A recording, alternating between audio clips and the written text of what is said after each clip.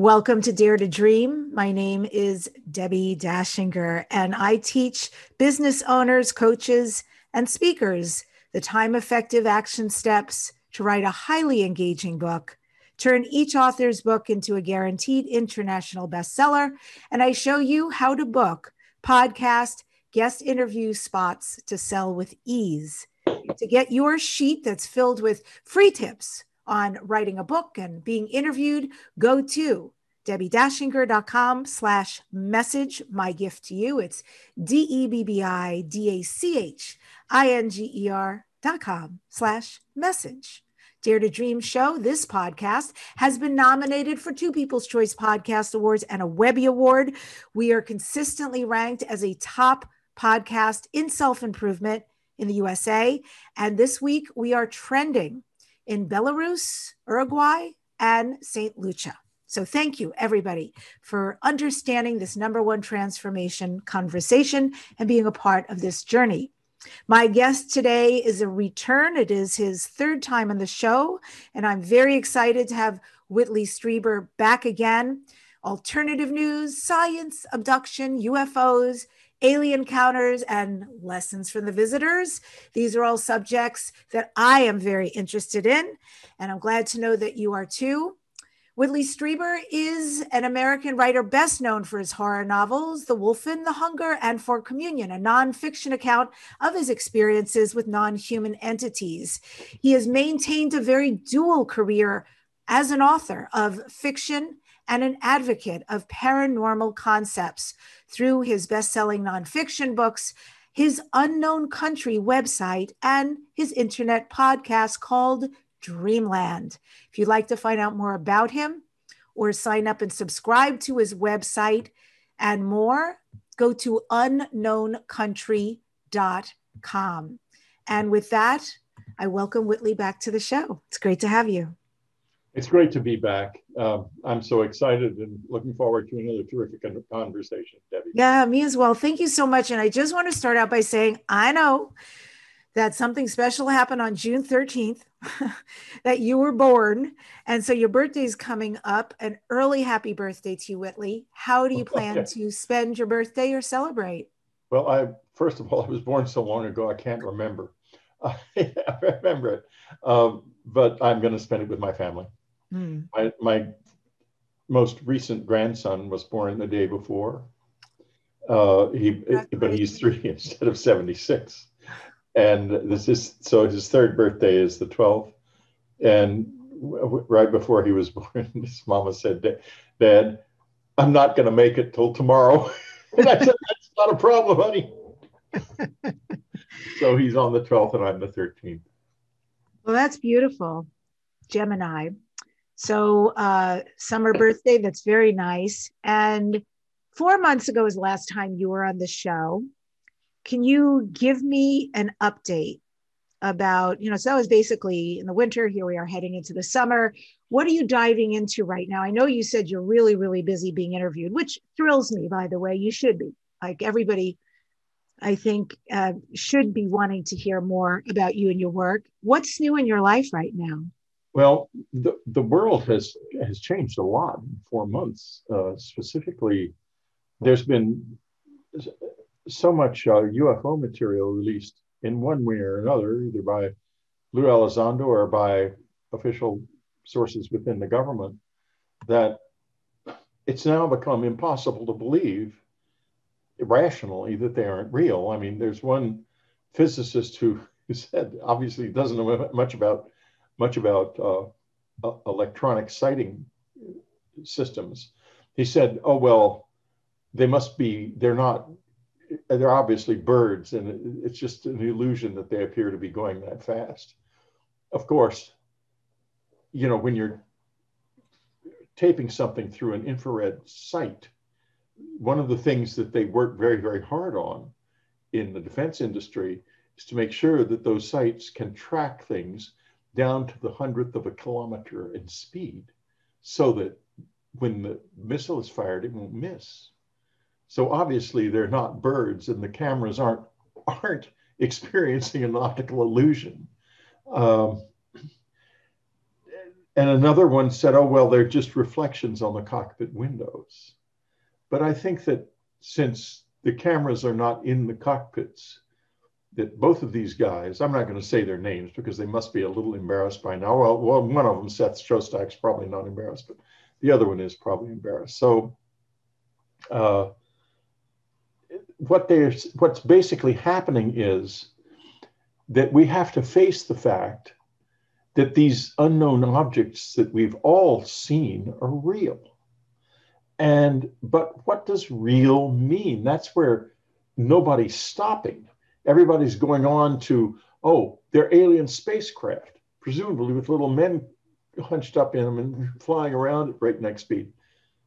What? We don't know that. We don't know what they are. We don't have any evidence that they are from another world. We don't know. We absolutely don't even know if they are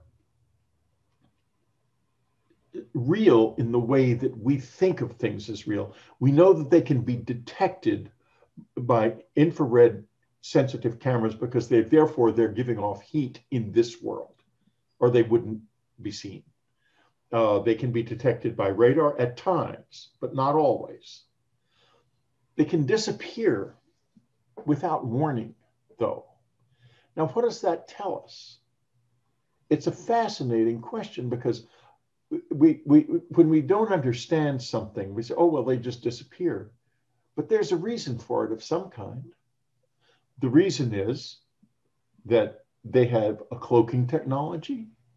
We've got cloaking technologies, quite wonderful ones, that one type that I don't know if it's deployed by the United States, but it is by some other countries, where tiny cameras can be kind of painted on a surface, and little tiny screens kind of painted on another surface. And when you turn this on, the cameras send the image from above the thing to the surface below. And below it looks like it's just disappeared. It's quite amazing stuff. Now, it doesn't work obviously up close, but with an airplane, it's an excellent form of visual camouflage. Not going to fool radar or anything. In any case, things like that exist with us. If somebody is getting here from a long distance, well, maybe things like that, more sophisticated things like that, can also exist. And I'll talk about a personal experience with that in a couple minutes. The other possibility, there are two really, that they're coming from another dimension, another reality. We don't know enough about that to even know whether or not that's possible.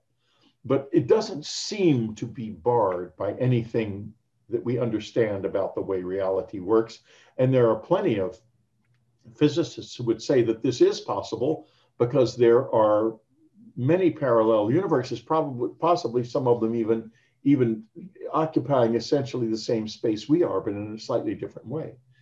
There's yet a third possibility that's developed just recently that's fascinating. And that is, we have always thought that wormholes that enable you to go from one part of the universe to another instantaneously were essentially impossible, because you have to bend the whole universe in order to make two parts of it touch together, even briefly. And to do that, you obviously need more energy than is in the universe. You can't bend it. You have to be. So we're not going to get that. But recently there have been a couple of papers suggesting that it is possible to make a wormhole that's human traversable. Now, if we think that's possible now, what if somebody's 100 years ahead of us, or 1,000 or 1,000,000? It might be ordinary for them. When we see aliens walking into our living rooms, they might have just walked out of their own living rooms on the other side of the universe. And these devices that we see might be disappearing and reappearing, not because they're going into a parallel universe or being cloaked, but because they are literally crossing the vastness of this universe in an instant. Isn't it fun to think about things like this? I have such fun with this. I have to admit, I am having a lot of fun right now because my mind is really turning over because of all of these provocative questions that are coming up. I love good questions. And what about the possibility about the government? About the government, I'm sure you have talks about this or read about this, the government possibly having programs where they come in and they can literally take you or stop time. There are abductions on that level. What are your contentions about that? I I don't know much. I don't think I'm not sure the government knows much about the government anymore. And the reason being that they have been we have this system of classification and secrecy, which is compartmentalized by need to know. You get to know something if you need to. But here's the problem: who decides that? And there's a lot of politics, I'm sure, behind the scenes about who gets need to know on various things, because that's power. Anytime information is power, and anytime that's involved and you've got a big bureaucracy, everybody's toying around with everybody else's power. So I think that behind the scenes, we have entered anarchy. I think it's completely chaotic. I don't think anybody knows finally what's going on. I'll tell you, years ago, this whole thing that's happening now happened on a smaller scale, in the sense that a Senate Select Committee on Intelligence back in the mid 90s was asking questions of the National Security Agency and some other alphabets, what they knew about this subject of UFOs. And I got pulled into it because of my family connections with the Roswell incident. And I'd written a book called Majestic that the people involved rightly suspected had things in it that were true. It was a novel because I don't have any documentation. It's not all true. Some of it's fiction, believe me, but a lot of it is pretty much what I understood from General Arthur Exon and from my uncle, Colonel Edward Strieber.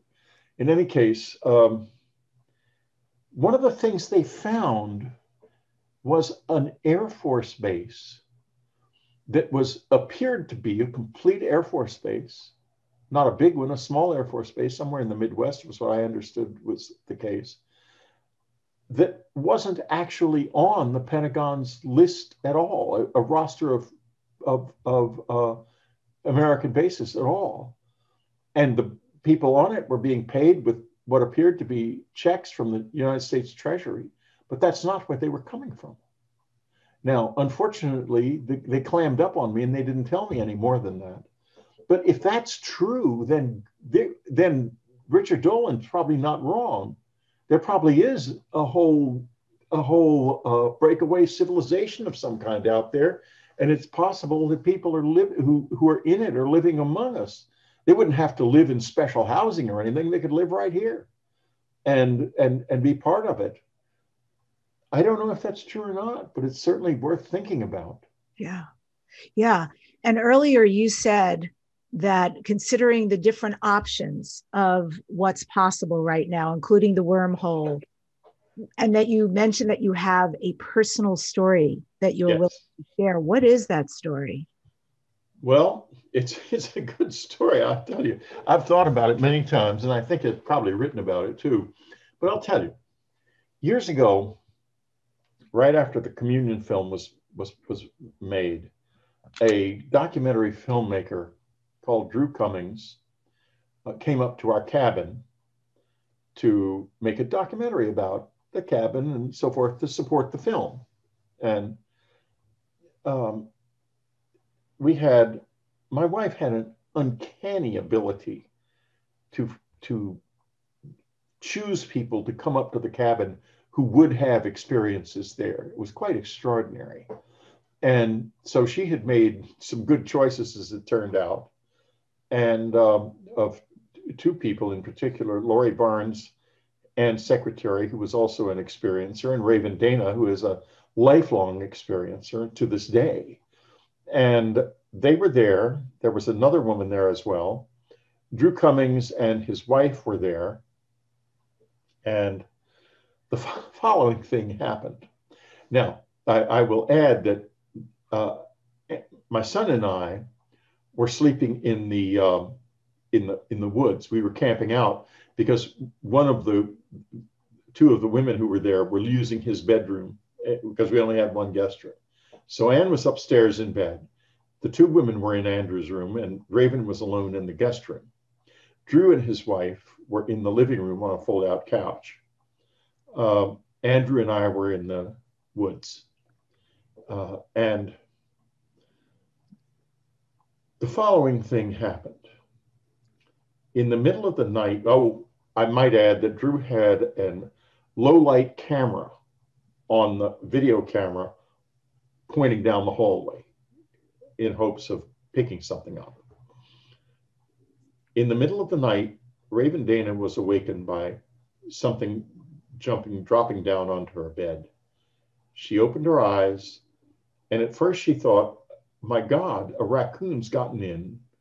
And then she remembered, wait a minute, Whitley's got all the windows screwed closed. I had all the screens screwed closed, and there were alarm systems all over the place. You can imagine why. I mean, I was a bit on edge about things that went bump in the night, because in my life, they actually were there.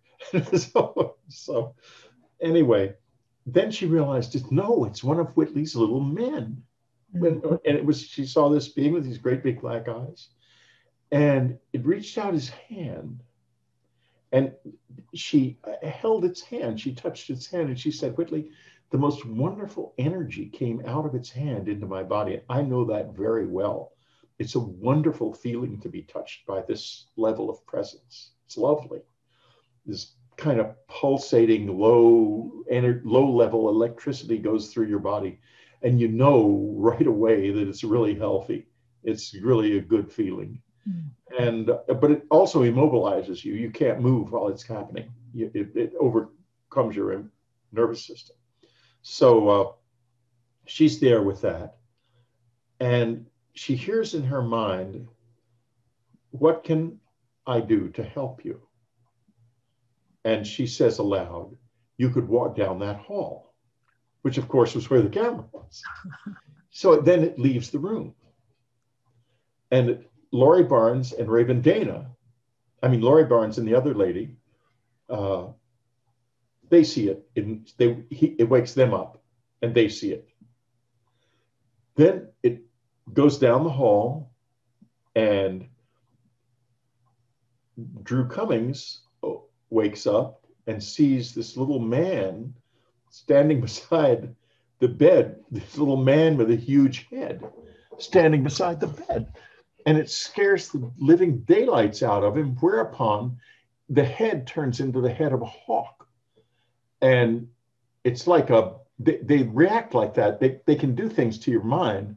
And they're like, it's like a defense mechanism, like a blowfish. If a blowfish feels threatened, it blows itself up and makes itself. Well, the same way, if they feel threatened, these little beings feel threatened, they turn into something scary. They shapeshift? Do they actually shapeshift, or it's? I have no idea what's going on there. That's way beyond where we are now. I'm only telling you what people can see. I talk about this experience a lot in my book, A New World, because it's an important experience, because there's a communication going on here.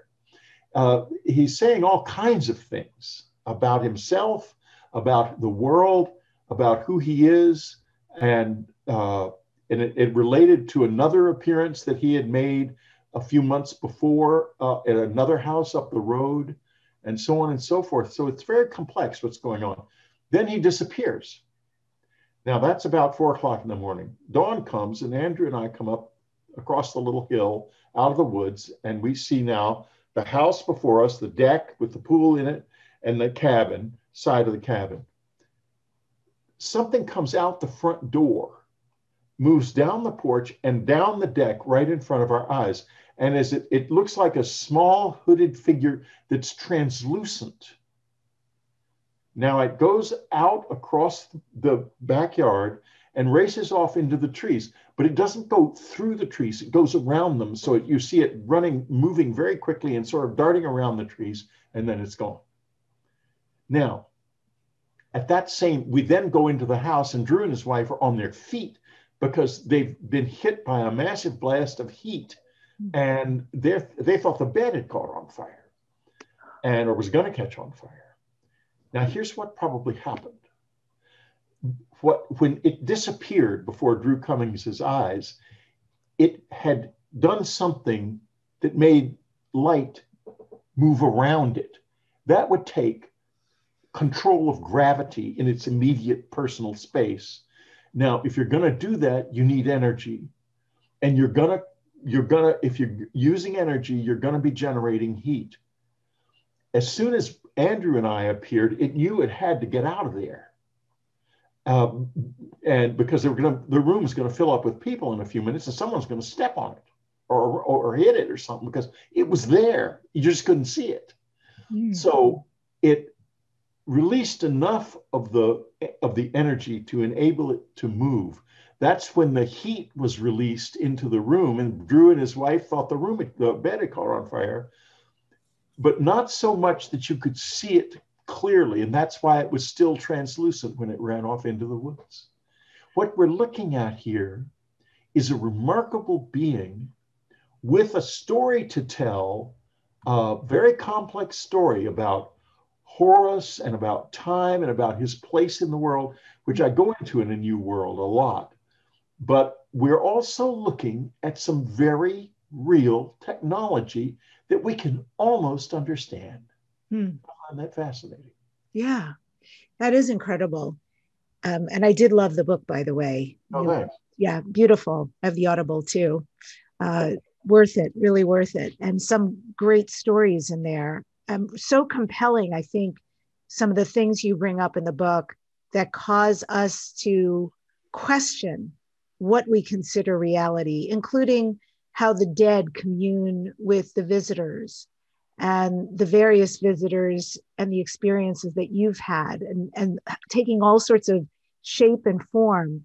And it also strikes me as you tell this story, how sentient they are, how empathetic in a way, to touch somebody and cause them to feel so many good feelings and to care enough to ask the question, what can I do for you?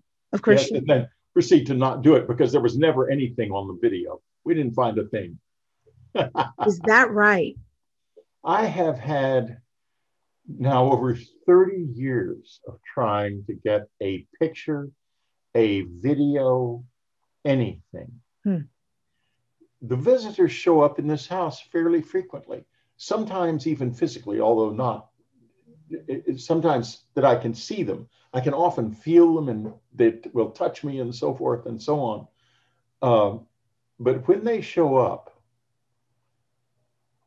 the surveillance cameras, you know what happens to them? They turn off.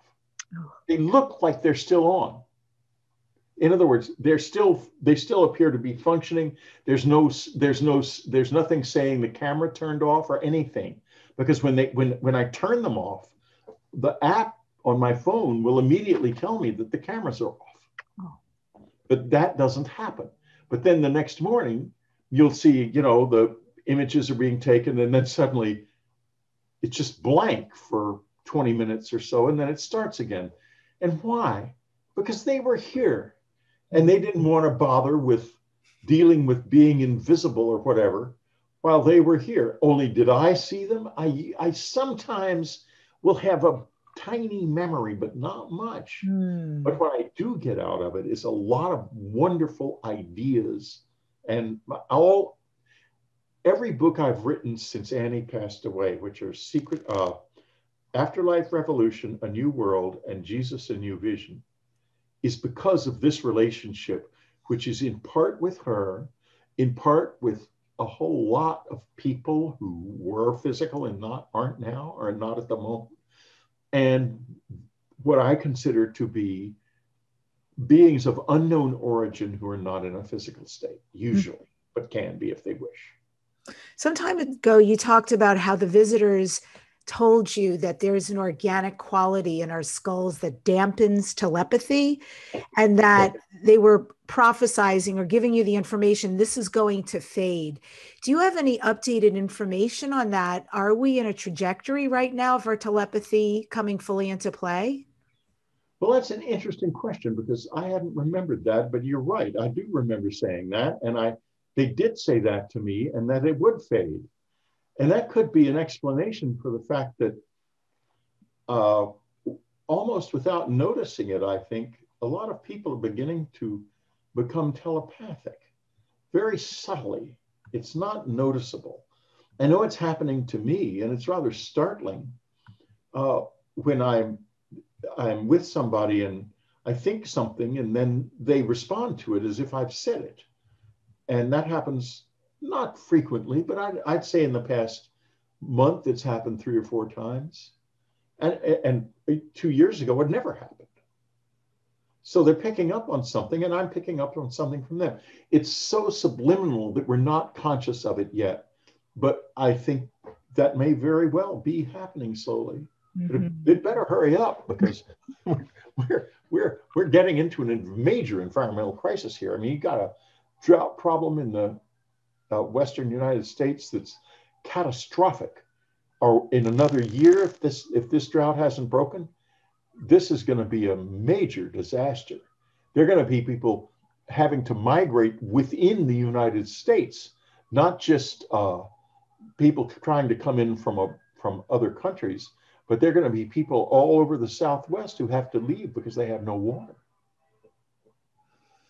Yeah. And we've always said water is, well, we're water too, just like the earth is, and needing water is incredibly important. There's a reason why it's as within, so without. So yeah, I really hear you. And I hope that we are becoming more compassionate because of everything we've gone through to start to create some solutions to these issues that affect everybody. We better, because we're running out of time. And, the days of climate change denial are over. We have to face the fact that was a mistake, and we got to do something about it right now, because it's already essentially too late. There's going to be a lot of disruption because of it over the next year to 50 years. Hopefully we'll get a handle on it, though. Yeah. We're very clever. We got a lot of ways. We got a lot of tricks up our sleeves that we haven't even tried to use yet. So I think we will get a handle on it once we get going. The implant that the visitors left inside of you. In my ear, you once said that you use the implant for research. I know in your books you talk about, I can't even imagine this experience of seeing words almost being typed by behind your eyes. But yeah, I'm curious about the research. What kind of research do you use? How do you employ the implant? Well, there's 2 ways. The first way is sort of, I think, synchronicity. It's right here. It's in my ear. And if I think about something I need in terms of research, even no matter how obscure it is, if it's findable, it'll show up in my life in one way or another, usually within 24 hours, and often quite immediately. The other way is that a little more complex, that when I am working, I'm not writing right now, but when I am, a slit will open up in my eye, and you can see words racing through it at breakneck speed. Now, I've had this explained to me very carefully. And what it does is this. The mind has stored inside it, in its unconscious areas, a lot of information that it can't access directly. And what this object does is it finds that and brings it forward and puts it into an area of the mind that's closer to consciousness. And this is like having a muse who's reminding you as you go along of things that you've thought about in the past, and so on and so forth. The interesting thing about the implant is it was put in my ear in 1989. And all of those years, I never knew a thing about how to use it until after Annie passed away. And then suddenly I began to be able to figure it out. And it started when I began to notice the slit in my eye and the words racing through it. And then I started to want to write a historical novel. I didn't understand at the time that perhaps from her side, Annie was encouraging me to do that in order to learn how to use the implant. And I started writing the novel. It's called In Hitler's House, and it's a pretty deep historical novel written from the viewpoint of a young man who knows Hitler. I mean, it's not real, it's all fiction. In the early 30s, journaling about it in the 1970s, now that he's an old man. And he's at first duped he's a German-American kid on a trip in Germany in the early 30s, which is a very common thing to do in those days. And he meets Hitler by accident and gets involved with him. And when he realizes how evil Hitler is, he becomes a spy in Hitler's house and works as a spy and also the friend of Hitler. But to write a novel like that, you have to be able to write the journal as if it was written by someone who actually lived then. It's a very major research challenge.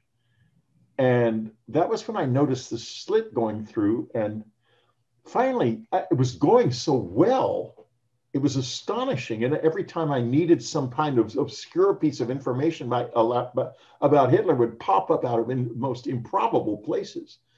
And I finally knew that something had changed, because this slit, I mean, this was a really good thing that was going on.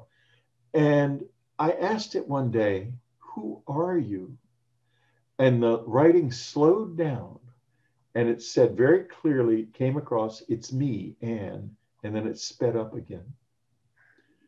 And when what it's doing is it's going into my deep mind and drawing information that I've basically stored there out and bringing it forward. That's the second thing it does. The first thing is the synchronicities. You have a research tool like that and you can go to town. Jesus: A New Vision is deeply researched, and but more than New World or Afterlife Revolution, because I've gotten good at this and using this thing. And there's never been a book like Jesus, about Jesus, like that book. Jesus: A New Vision is absolutely literally a new vision, and it's all because of the implant that it's there. Incredible. It sounds like you've got so much support for doing what you came here to do. I've got a team on my side you talk about a 5-star team. I mean, boy, I've got a good team led by my girl. She's over there and she's doing this, boy. She's on it. She's on this. And your connections with Anne these days, what are those like? I didn't hear you. Can you say again? Your connections with Anne these days. Anne said, like? One of the first things Anne said once we had reestablished contact, and I had actually been convinced it was real. She did it very cleverly, using other people first so that I couldn't say that it was just my imagination, as she knew I would say if I got the chance. She said, "I'm not Anne anymore, but I will always be Anne for you." Now, what does that mean? It means that obviously we do reincarnate. And if you think about it, the soul that's behind Debbi has done this before. So that soul is not Debbi. Debbi is the projection into the stream of time. And I'm Whitley. I'm a projection of another soul into the stream of time. Anne was a projection of a soul into the stream of time. But, and for all I know, she could be reincarnated now. In fact, I have reason to believe she is. Or the soul has basically created another body in the world. But that doesn't mean the soul is outside of time. Souls are like fishermen, and the bait is the body, and that they've dropped into the stream of time, and all of everything coming past us in time is observed and experienced by the bait until finally, Big Fisher comes along and eats the bait, and then we're dead. And the soul pulls the empty hook out of the water and eventually throws another body in, and another life. It has another life, and it builds experiences. And who knows, there might be souls that have more than one body going at the same time, maybe whole arrays of them. Right. You don't know. I mean, we don't know how it works, but I'm just guessing kind of that it works something like that. Right. Well, in one of your books called A New World, you talk about having this experience where all of a sudden you're plunged into 5 synchronistic parallel lives all at once. And the thing is, you're lucid during the experience, that you're aware of all these simultaneous lives. Can you talk about that? What was that like? It was a little disorienting. I didn't expect that to happen. The first thing that happened was, it was a very rainy December night in about 2007, as I recall, and there's a description of it on Unknown Country in Whitley's journal. I think if you go to Whitley's journal, the search engine, and Google or search parallel lives in the Whitley's journal section, you'll find it. In any case, these lights showed up outside the apartment window, just over. They couldn't have been more than a few hundred feet up, and you could see they were just as stable and still as they could be, and the clouds were just rushing past. And so it was, and rain was pouring down, and they were there, and we could see the lights, but if you moved your head a little bit, then you couldn't see them anymore. There was only a certain angle where we could see the lights, Anne and I, and then they weren't there. And finally, we went back to sleep because we figured, well, it's the visitors, and by that time it was the early 2000s. I mean, 2007. We were used to the visitors in our lives, and we didn't know why they were there.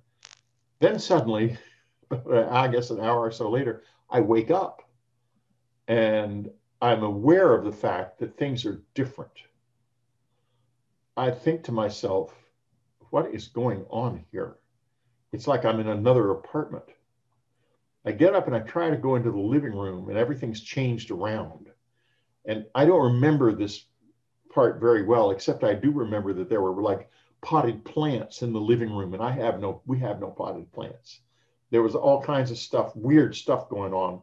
And then I found myself in another reality, walking on a pier with my son, and my wife had died in that reality. And there were I don't remember all 5 of them in detail without having reviewed them. It's been more than 10 years. But there were a number of different realities, and the physics of that is pretty clear. I mean, there are apparently many different worlds and many different versions of our lives unfolding in those different worlds. So I guess I mean, it was just a kind of a breakdown of or somebody pulled off the blinders for a little while, and I was living in a whole bunch of different lives at the same time. I mean, 5's enough. Boy, I'm telling you, I don't want any more than that. It was terrible confusion, but it was also a wonderful experience. People always say, oh God, how could he live like this? And the answer is, if you want an adventure, this is definitely the life to be in. It's a good. Annie used to say, I always hoped I would have an interesting life. I had no idea what I was getting into when I met you. That's but great. All the strange stuff, it didn't really start. There was a lot of it in my childhood, but I had blocked that off. But then Annie came into my life, and it started again right away almost. We didn't realize it at the time, but as soon as we got together, it started. You've used shamanic drumming, I understand, to connect to the visitors. Can you talk about the shamanic drumming? What kind of effect has it had for creating contact? Once I did that with a wonderful man who died very young, sadly, Peter Froh. He was the boyfriend of someone who was pretty deeply involved in this stuff called Dora Ruffner. And they were up at our cabin with some other people. And Peter was really into shamanic drumming. And was he good? He was very good. And we went out in the backyard and he was drumming and we were all dancing. And it got really intense. And it was like all of a sudden I wasn't dancing, someone was dancing me. And we all felt like that. We were really moving. And suddenly these meteors started coming across the lawn at just above eye level, leaving bright little things, leaving smoke trails. And, we're watching these things and I'm the only one who knows anything about astronomy. So they were all just assuming they were meteors. And I was saying, no, they're not meteors. Meteors don't go past it at 8 feet trailing smoke. This is something very weird here. And this kept on until we stopped the drumming and then it stopped.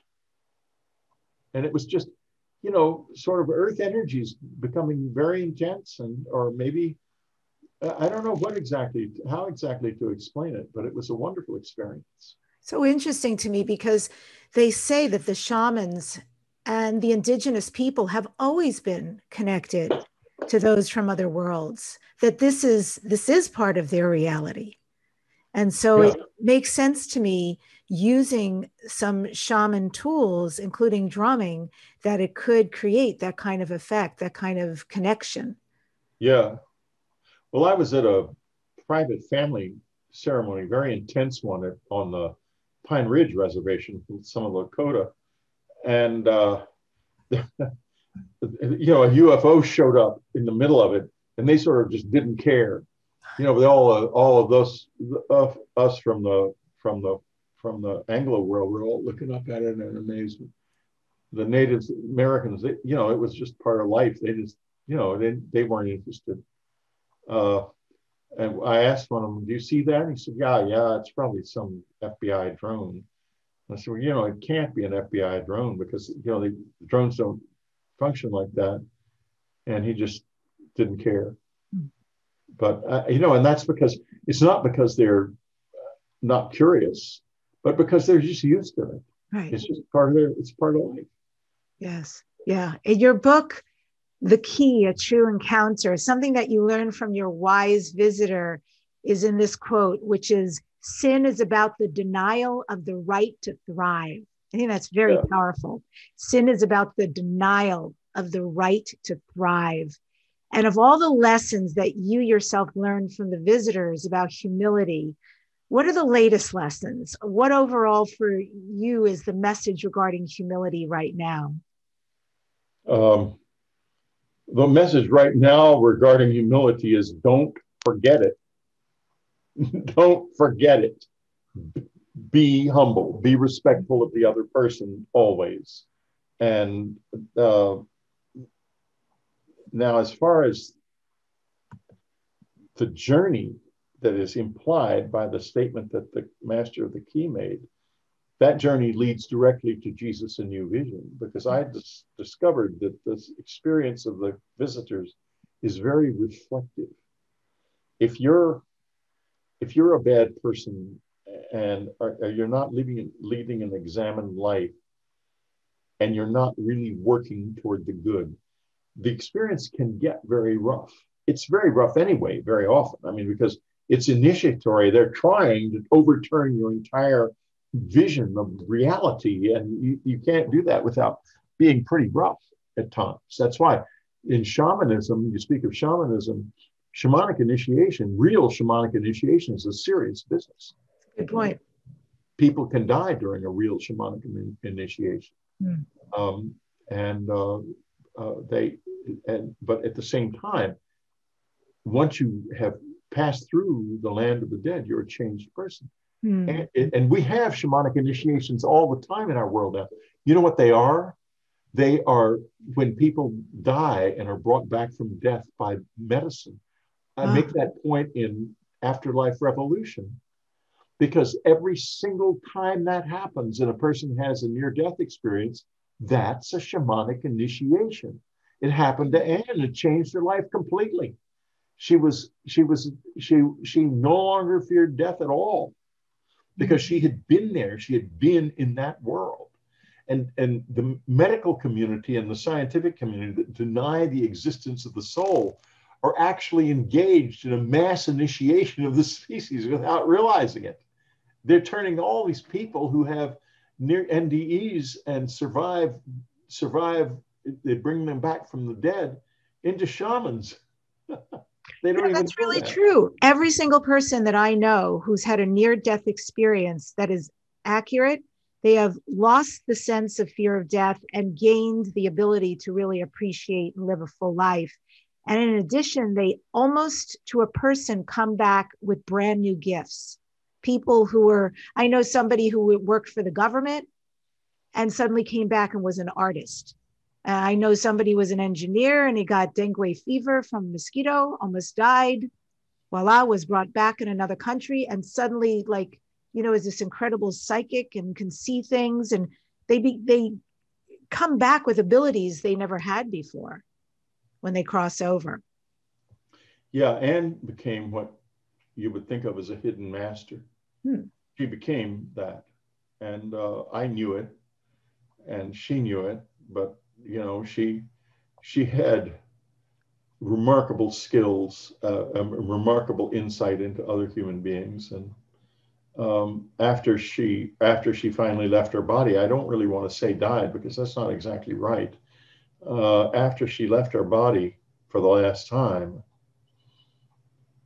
she became an extraordinary teacher. She always was a teacher. She loved teaching, and she had a master's in teaching from a very fine teaching college called the Bank Street College of Education, and she loved to teach. And now she's still a teacher. In fact, a lot of people get in touch with her, and they, if she can get through to them, she'll teach them. But you don't teach by explaining, like all these people who have guides. I always wonder about that because that's not real teaching. Teaching is what Jesus did. The Gospel of Thomas is a very interesting gospel. It was pushed out of the canon because it just doesn't fit. The canonical Gospels teach as Jesus is an instructor. But the Gospel of Thomas, Jesus, he will tell you, don't pray. Don't believe anything I say. Don't fast. Don't ignore the dietary restrictions. All of that.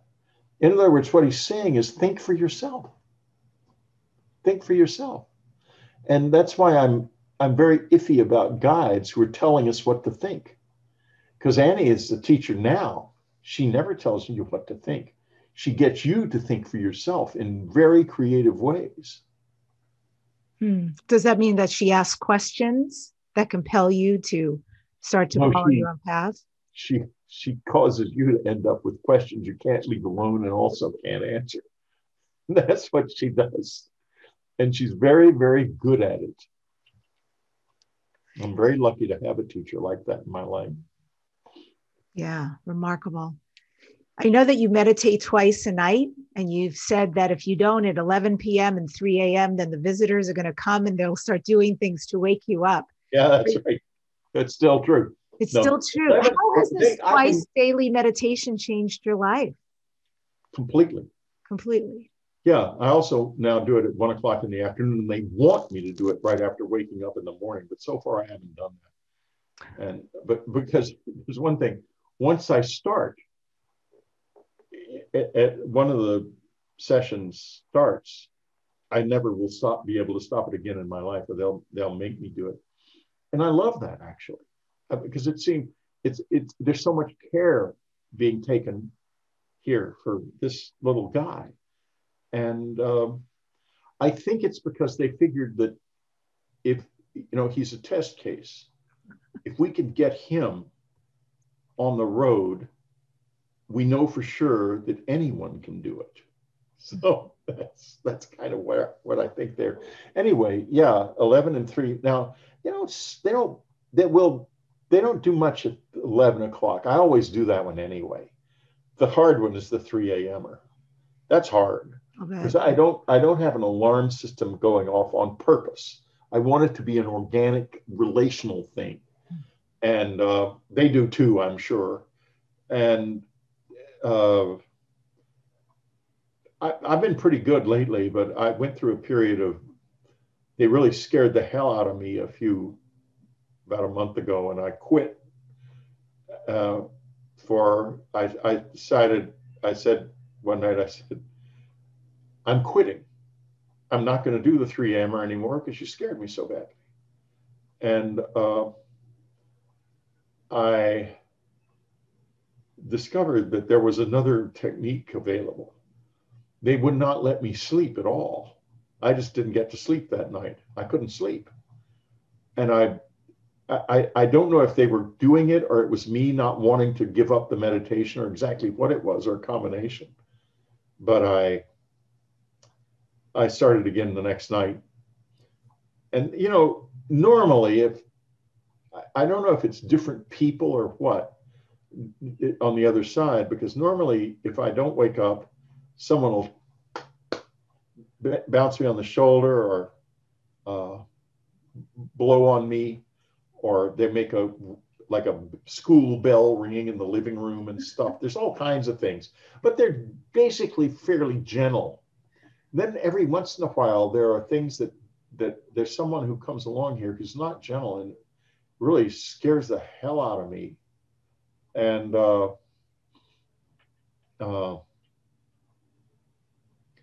I don't like that very much, but I'm going to live with it because this is all a learning experience. And I understand that is not necessarily bad, because when that happens, I have the chance to step back from it and take an objective look at it, and to say that I don't have to be identified with my own fears.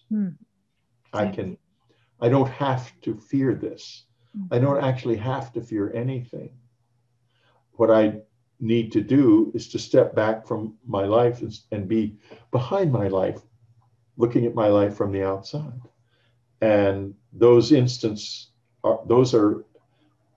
give me a chance to do that. And that's very valuable to me. So I've gone from being so angry about it that I wouldn't meditate to thinking that, while I'm certainly not asking for it, guys. If it does come again like that, I'm going to understand why it was done. And you're still doing the sensing exercise? What is the sensing exercise? Well, the sensing exercise is something I learned 2 ways. I learned it in the Gurdjieff Foundation.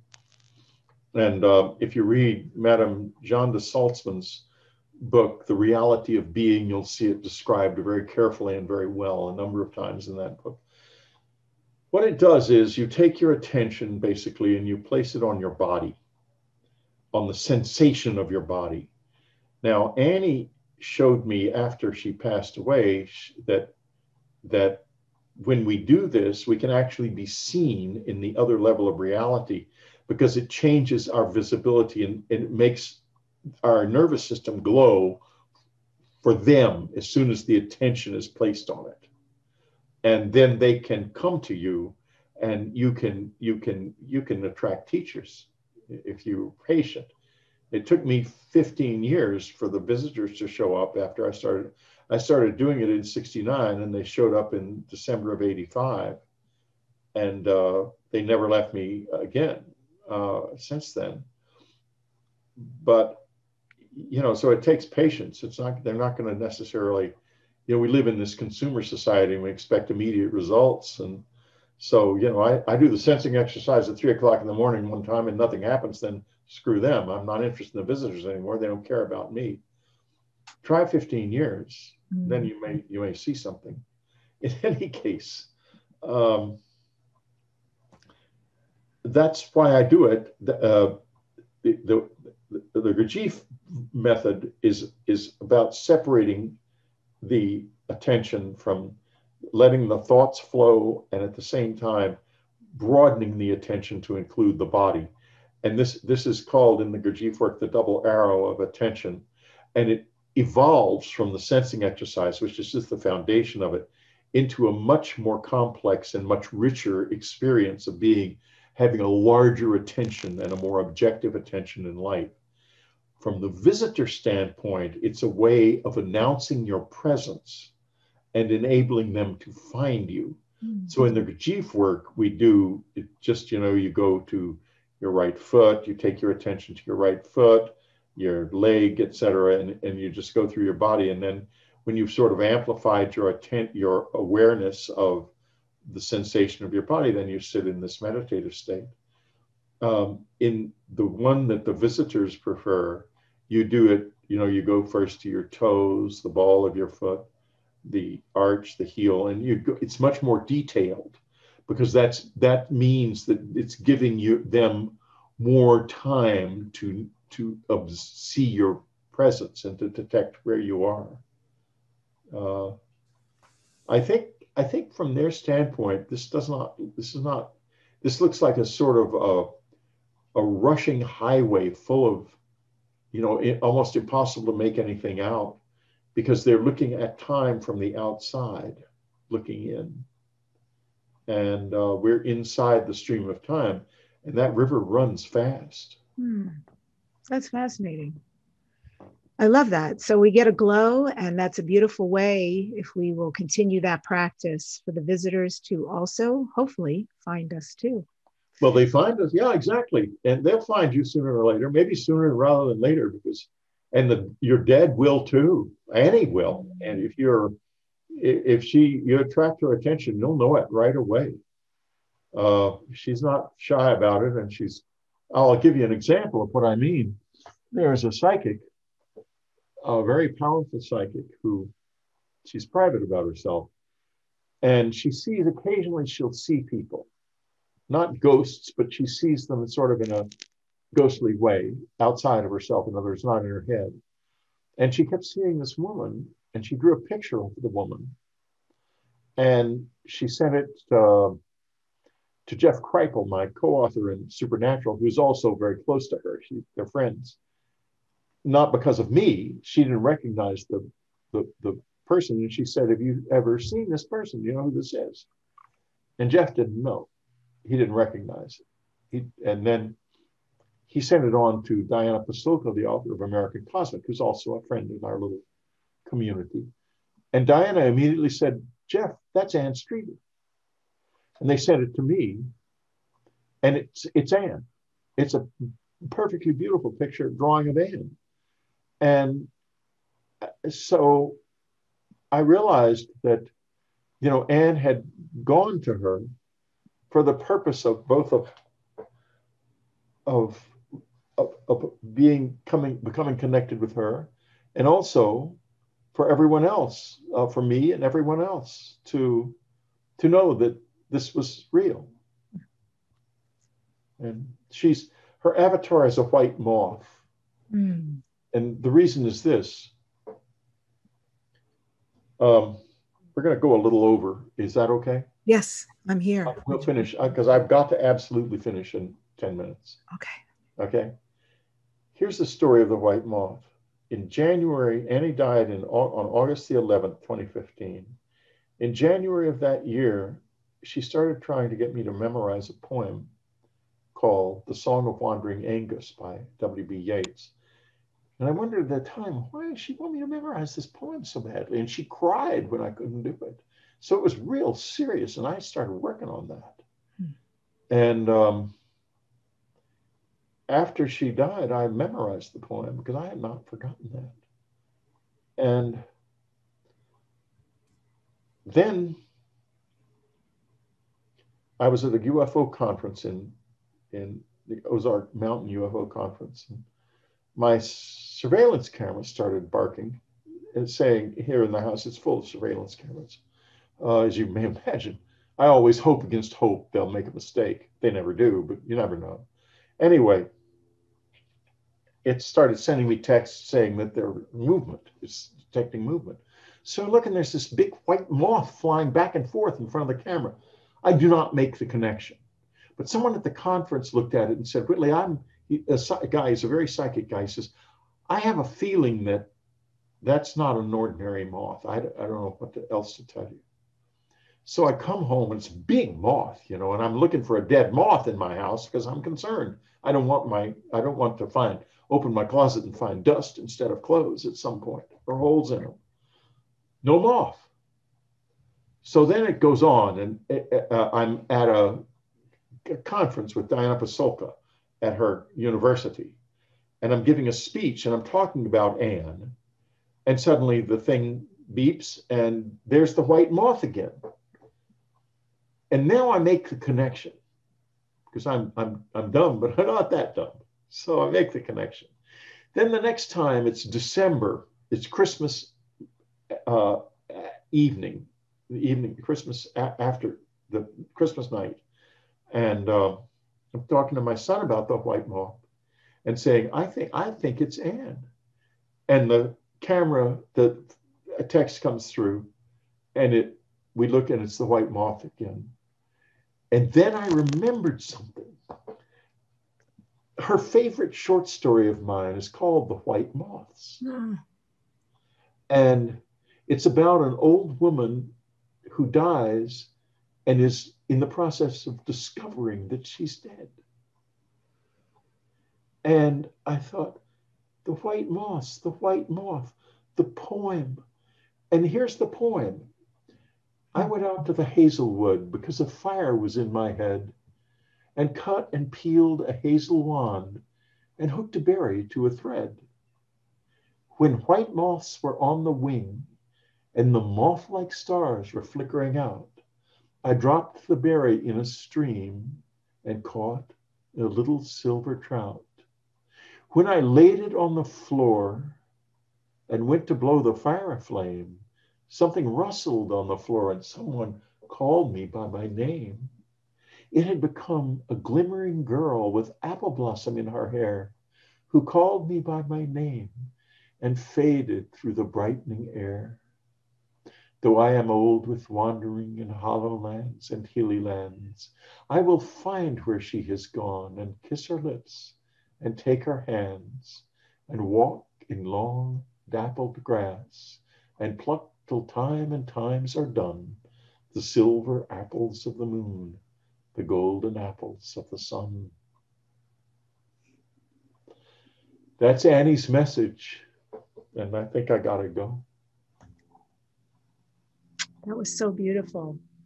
I can't imagine a more incredible ending. Thank you so much for sharing all of that, for being you, Whitley.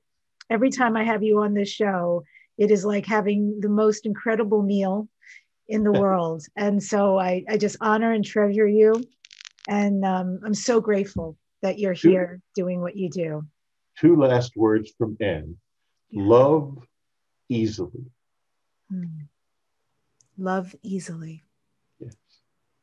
I shall take that to heart. Thank you. Well, folks, what an amazing show we've had today. Again, if you would like to find out more about Whitley Strieber, go to unknowncountry.com. And I end today's show with this quote from Robin Sharma: "Don't live the same year 75 times and call it a life." Subscribe to Dare to Dream podcast so you can hear this #1 transformation conversation. And my guest next week is Anthony Teresi, a master psychic, visionary, and gifted clairvoyant who's going to help listeners with any of their life's challenges. He has led an incredible life, so I can't wait to get to connect with him. And if you love listening to this conversation audio-wise, join us so you can actually see us on YouTube. Go to youtube.com/Debbi Dachinger. I do read everything that you write, and I am so grateful for all of you. Tell your friends and family about this show. And remember, don't just dare to dream, dare to turn all your dreams into your reality.